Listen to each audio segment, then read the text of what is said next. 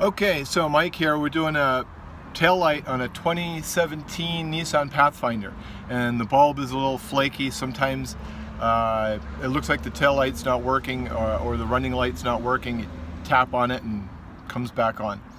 So it's a little noisy here. Please excuse the noise, but let me show you how this goes. When you pop the rear hatch, you're going to see a panel like this right here, and this pops off. This just has little tabs on it. Careful not to break it. You pop that off.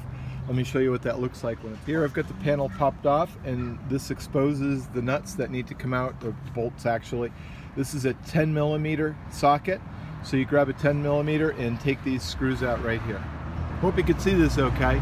I've taken the two screws out right here that hold the light in place, and then you just grab this and swing it out, and this whole thing, this whole unit's going to come out as one big piece, and inside of there is going to be the light. So I need two hands for that. I'll be back in a minute.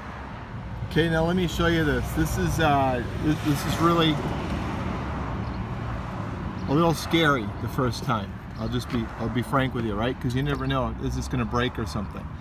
But this whole unit does pop out, and you gotta pull on it away from the vehicle a bit, right? And grab it up in the front with a couple fingers if you can. And you wanna just pop that right out, away like that. It comes straight out. You can see the little hole right here. And you see the little pin. You get the little pin in the picture here. There it is. See that little pin right there? See, that's right on the inside of the housing. So that pin goes right in that hole, right? Well, to get it out of there, you gotta kind of pop that out like that, and it comes out. So now I've got the entire unit out, and you can see where the lights go inside. You're just gonna unscrew that, right? It's gonna pop right out, or it's gonna have those little squeeze tabs. I'll let you know whichever as soon as I can get two hands on this again. But it's a little weird, a little scary at first, but that should pop right out of there. You've got the second one of those pins right here that just push in. So that pushes in and that pushes in. But when you're taking the unit out, you gotta pop that out. So it takes a little bit of force to do that. You know, just be careful, but it can be done. And here you see I'm going to replace all the lights because this is too much work to do just one light. So I've got 1, 2, 3 light bulbs. I'm just going to do them all, and I'm going to do both sides and be done with the thing. I won't have to mess with it again. So these all twist out. So you turn these counterclockwise, and that will remove this unit with the bulb inside. This will all come right out of the housing. I'm going to do that for all 3 of these so I can put the housing somewhere safe while I replace the bulbs. Okay, so important thing to note, when you get these out, you're going to wonder, how do I know which one goes in which socket? Well, these are keyed, and there are tabs of different sizes on the housing here, and what you want to do is you want to line up what appears to be the largest tab with the largest hole in the socket, and if it goes in and you can lock it, then you're in the right one. If you're trying to put it in and you think you've lined up the right tabs and it just won't go in no matter what you do, you're putting it in the wrong one. Now, something else to note is I separated this one from the wiring. Not necessary, actually. I did that. This one came out really easy. The other two, they really require a special tool to not destroy them. So the best thing to do, you're going to grab the housing firmly and grab the bulb firmly, and you're going to separate the two of these. I need two hands to do that, so see you in a minute. So here I have the socket, and here I have the bulb, and these don't appear to be keyed in any way, so you're going to get the bulb replacement that you need.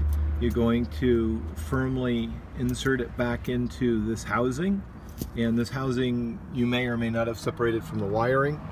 If I bring it over here, my others are still attached, so I'm just simply going to remove the bulb and not remove the housing from the wiring, and go ahead and replace these bulbs.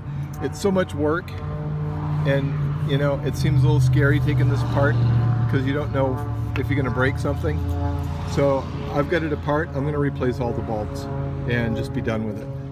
I've removed all the bulbs from their sockets and matched them up in the parts store. Now I'm going with the Silver Star. It's a little bit of an upgrade. It's a little more wattage and a touch more voltage than the standard bulb that comes with the vehicle, but they're supposed to be replacements, and they're a little whiter light, a little brighter. So you can see they come in twos anyway, so lucky for you, you're planning on replacing lights on both sides of the car at the same time, because that's really what you should do anyway. So here you see the parts that you'll need. The Silver Star is a 7440, 7443, and the 2825, and these will replace the bulbs you're pulling out of the taillights on a 2017 Nissan Pathfinder. So let's say you've pulled your bulbs out of the sockets and now it's time to put the new bulbs in, and you're asking yourself, oh shit, oh crap, which bulb goes in which socket? How do I know? Well, if you look at the bulbs, you'll notice that one of the bulbs has 2 electrical connections on each side, and the other bulb has 1 electrical connection on each side. And when you look at your sockets, it'll be obvious that one of these sockets, as you can see, has 1 electrical connection on each side, and the other socket will show 2 electrical connections on each side. And they're not keyed in anyway. It doesn't matter which direction you plug it in.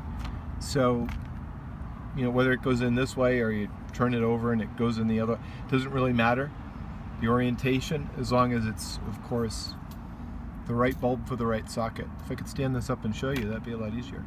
So here I've got the single electrical connection bulb, and insert that into the single electrical connection socket. And of course I'll do that with the new one. That's how you figure out which is which. To get the tail light back in place, you simply line up those pins that I showed you earlier. Make sure that you've got those in place correctly. Make sure your wiring appears to not be in any place where it's going to bind. They're pretty short wires, so you kind of have to hold the housing close to the car as you insert the sockets and bulbs into the housing, and then simply get it aligned straight, as straight as you can, and then apply pressure, push, and those 2 pins will pop right into place. And then now I'm going to put the screws back in here, and I'll be done with this. I'll actually put the screws back in, and then put this cover plate back on. And this cover plate has 2 little plastic tabs right here, and you line those up with a couple holes, and they're slotted. You'll see that, and then you apply pressure on that. You push, and it goes right back in. And the same idea is when you're removing this. It's 2 tabs right there, and really what you're going to do is you're going to get your fingers in here, and you're simply going to pull on this. But you're going to try and get your fingers in and pull as straight as you can. Try not to bend it or damage it, but it does pull right out. And then I'll be done with one side. I'm going to do the exact same thing on the other side.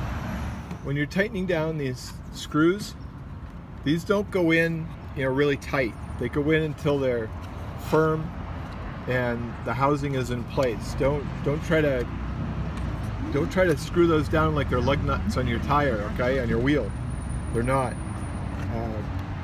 Very lightweight. Just get them in till they seat and they're firm, and that's it.